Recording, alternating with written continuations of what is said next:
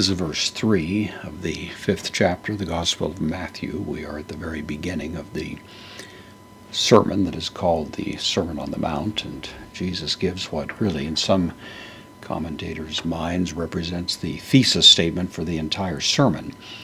As he starts off, Makarioi. This is from Makarios.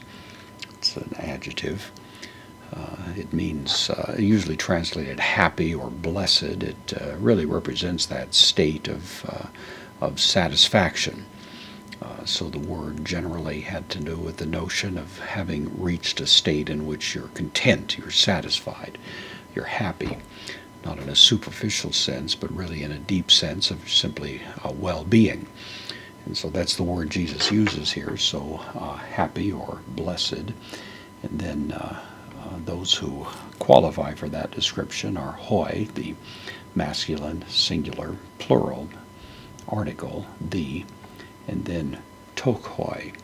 It's the word for poor, or being in a state of poverty. There's actually two words in the Greek language that both have to do with poverty. One, however, you might call, describes more the working poor, the people who work and make a little bit of a living and are able to scrape by on that basis. And then this word is reserved for those who are really reduced to the state of begging. They really don't have any means of income whatsoever except what may come as a result of the compassion, the pity of others. And Jesus uses that very strong word to describe those that he has in mind here. So blessed, the poor or poverty-stricken.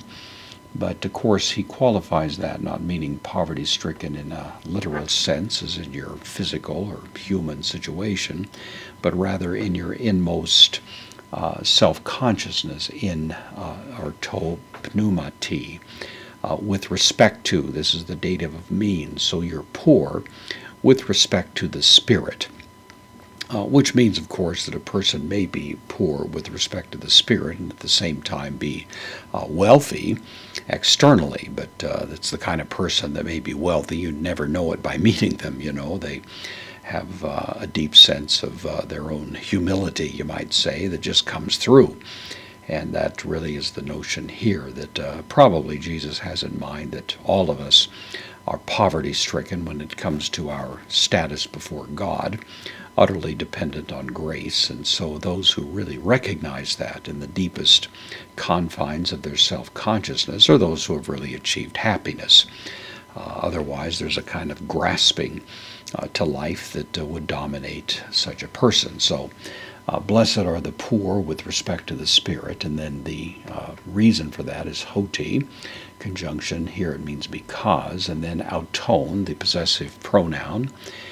This is the genitive plural, so because of them, putting this up front to give it a bit of emphasis, of them esten, third person singular of me, I am, so of them is. And then he, the feminine article in the nominative, he basileia, it's in the nominative, because it's the predicate nominative going along with esten, because of them is he basileia, the kingdom. And then in the plural, ton, the genitive plural, orinon, of the heavens, typically rendered as the kingdom of heaven, and more or less synonymous, of course, with what otherwise is expressed as the kingdom of God. It's really the main theme of all of Jesus' preaching and teaching, the kingdom of God. It's the single most frequently recurring theme.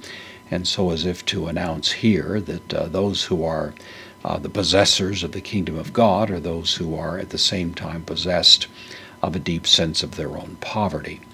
That if there's something other than that sense of poverty, then they may have something of this world's goods or be grasping after it, but they have at the same time forfeited the most valuable thing of all, which would be that which Jesus preaches on most frequently, namely the great benefit that God provides, commonly called the kingdom of heaven.